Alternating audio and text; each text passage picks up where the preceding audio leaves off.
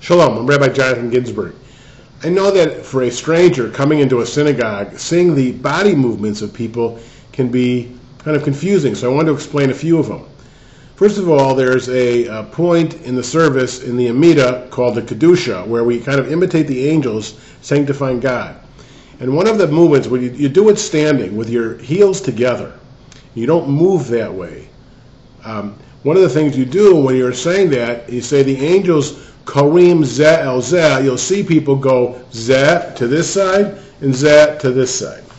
In addition, when they say kadosh, kadosh, kadosh, holy, holy, holy, you'll see them on their heels push up on the soles of their feet and move their heels up, and then they'll go up a little bit higher on the second kadosh and a little bit higher on the third kadosh. Holy, holier, holiest. In addition, when the first two blessings of the Amida, when they bow, they will say Baruch, they'll bow, Baruch, Atah Adonai, and stand up straight. You'll see that a couple times. Another thing they do, before they even start, is they'll walk up 2.5 feet, and then they'll walk back 2.5 feet. Well, why do they do that? We believe it's because in ancient times when you addressed the king, you moved up, you had to move back, but you can't move back in your pew unless you move up first. So you move up 2.5 feet, and then you move back 2.5 feet.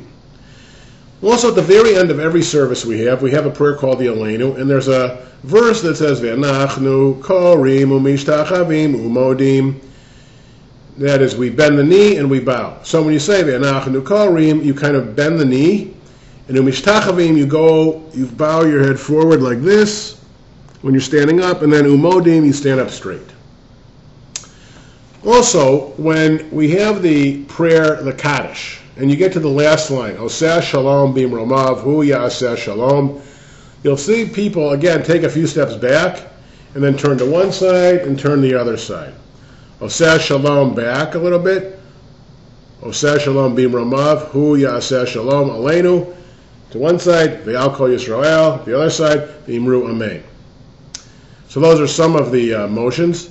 Also, you'll see people take little strings, which are part of the talit, and when they say the last paragraph of the Shema, and I've talked about this in other videos about the talit and the Shema, every time they say fringes, tzitzit, in that last paragraph of the Shema, they will take the fringes wrapped around a finger and kiss it. Tzitzit, tzitzit, tzitzit.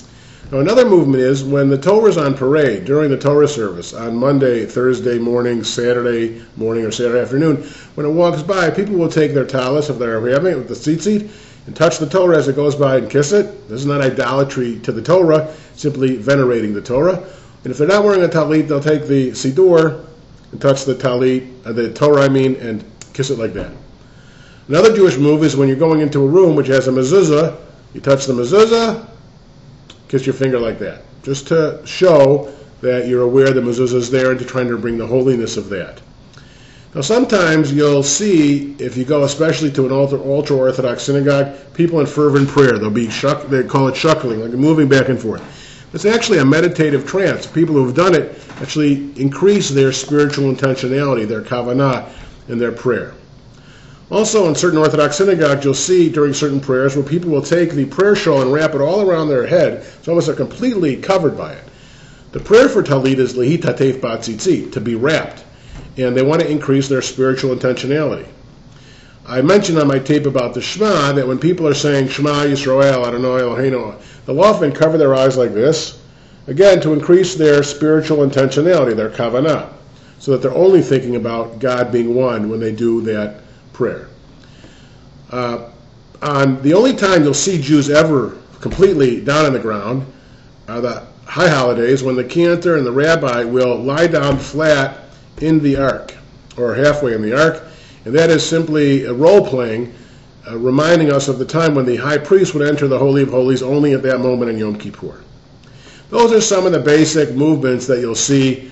Best thing is to kind of watch what people do and copy, and you'll get a hang of it. Also, as I explained on my tape about the talis, when people are putting the talit on, first thing, they will grab hold of it, both edges, with the atara, the thing on the top facing them, and when they say the bracha, they'll often bring both sides kiss it, and then put it on, like that. Those are a lot of the motions of Jewish prayer. There's actually Jewish calisthenics between, you get a little exercise, all the sitting and standing in Jewish prayer. The person who has to lift the heavy Torah up and turn it around, that takes some strength. All the bending and stuff. But in any case, those are some of the movements of Jewish prayer worship, and you'll just see it and get familiar with it if you're not now.